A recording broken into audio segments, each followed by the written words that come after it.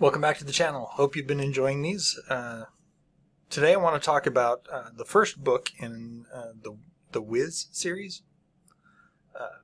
Anyway, it's called Wizard's Bane. Now, I read this as part of a 2-book collection. It had the first one, which is the Wizard's Bane, but it also had the second book, Wizardry Compiled.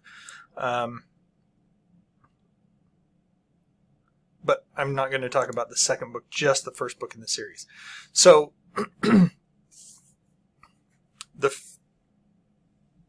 looking at the image here, you can kind of see a lot of what this particular book is about. Now, you may get the false impression that this is like a person or like a computer programmer programming a fantasy game. And there actually is a book that I read that was very much like that. Maybe I'll try to track down the title and review that one. But anyway, this one is different in the sense that the main protagonist of the book, his name is Wiz Zumwalt. That's not his full name. They call him Wiz because he's a wizard at programming. So he gets summoned from the real world, where he is a computer programmer, to a fantasy world. Now, when he gets to the fantasy world, the wizard who summoned him is dead. And he has no idea what he was summoned for or why, or well, he knows why he was summoned. He was summoned to deal with an evil wizard. This evil wizard is particularly powerful, and he has basically put everyone under his control, or is very close to doing so. And so, in order to combat this evil, a wizard in this world reached out and summoned us. Did the whole summon a champion thing. In this case, he summoned Wiz. Now, Wiz comes from a world where magic doesn't exist, doesn't work, etc., etc., and so he has no idea why they would even summon him, because he can't do magic. What is he supposed to do? Instead, when he comes to this new world, he begins to explore magic, because there's nothing that he can do except for explore magic. He's trapped in this world. He's been summoned there. He has no way to get home. As I said, the wizard who summoned him is dead. And apparently nobody else can figure out how to reverse the summoning spell. So he's kind of stuck where he is. Trying to figure out how deep to delve into this particular explanation. I very much enjoyed the book. I enjoyed, it's one of those things where you have the protagonist who is more of an everyman type character than, the Conan the Barbarian hero who is intelligent in his own way, but you may have more trouble relating to him in certain respects, as opposed to this person from our world who had a normal 9-to-5 job kind of thing, and he's suddenly thrown into this fantasy world. How does he adapt to this situation, as opposed to, Conan the Barbarian? He is in a fantasy world. He is in a world where magic works, and etc., etc. and he is adapted to not only live but thrive in that environment. Plus, how many people out there actually have the physique of Conan the Barbarian? I mean, yes, you are reading this for escapism, and no, you don't need to identify 100% with everyone to be able to, enjoy the story. But there is a certain amount of what's the word I'm looking for here? With the more of the kind of everyman approach, there's more of an opportunity to identify with that person, more of an opportunity to see yourself in that particular person, that particular situation. So, in that way, I would say that it is a more enjoyable experience, more of an enjoyable book, because, I mean, I know that there are plenty of people out there who, if they were summoned to a fantasy world, they would never want to come back. There are other people who, if they were summoned to a fantasy world, would try everything in their power in order to come back. I don't talk a lot about my other interests on this channel. I do have a lot of interest in books, and that's why I talk about books. But kind of that there's a lot of sentiment about being I don't know if sentiment is the right word I'm looking for here, but with a lot of the anime that are coming out, where the protagonist of the anime is summoned from our ordinary mundane world into a fantasy world where they're able to thrive and excel in that particular environment. That's very similar to what you find in Wizard's Bane. Is you find that everyman protagonist who is summoned from the mundane world to this fantasy world where he has the opportunity to become the hero. And that does speak to the reader.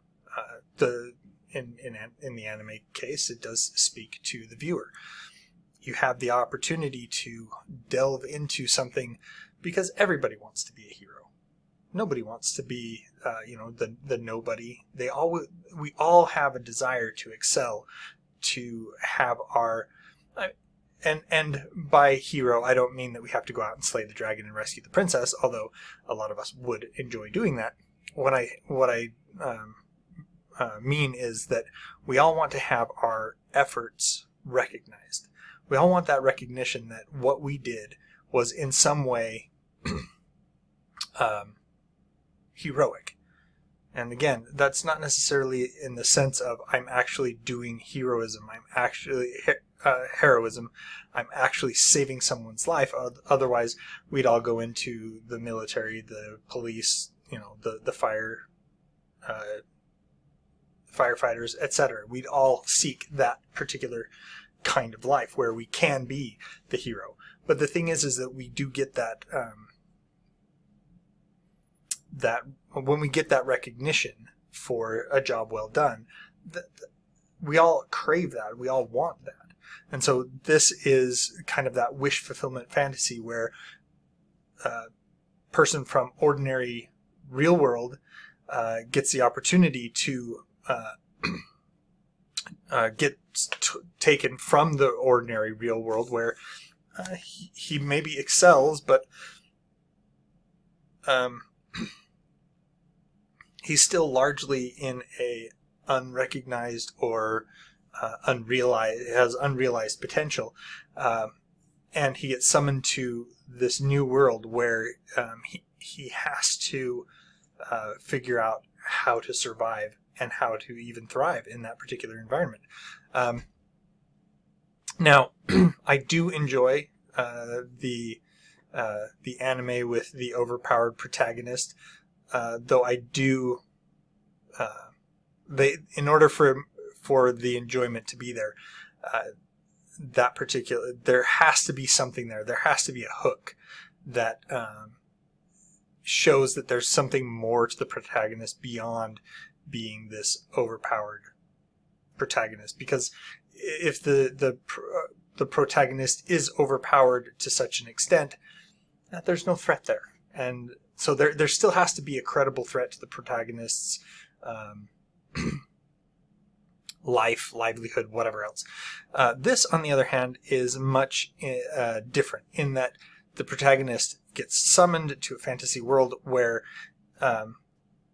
he has to figure out the rules, and he's not immediately overpowered. He has to go through that hero's journey in order to realize his potential, in order to realize how he can help the new world that he's landed in. There is one of the things that is a problem with a lot of more modern media is that the heroes have stopped having that journey. They've stopped having this road to self-discovery, this road to I'm just a noob. I'm just a beginner. How do I go from being this new person on the scene, trainee, to how do I become that hero? And I think that when we skip that, when we go straight from nobody to hero, that the problem is that we lose that time for us to identify with the hero. We lose that ability to identify with their motivation, their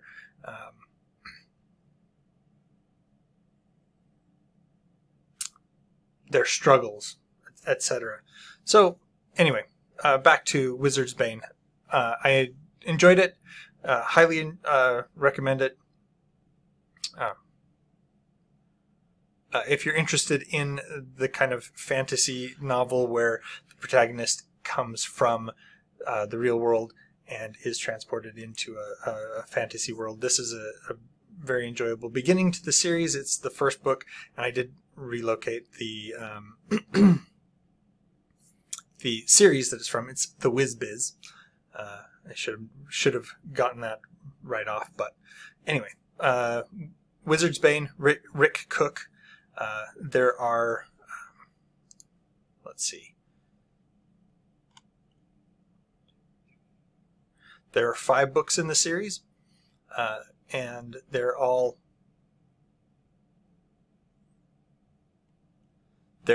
about the hacker / programmer Wiz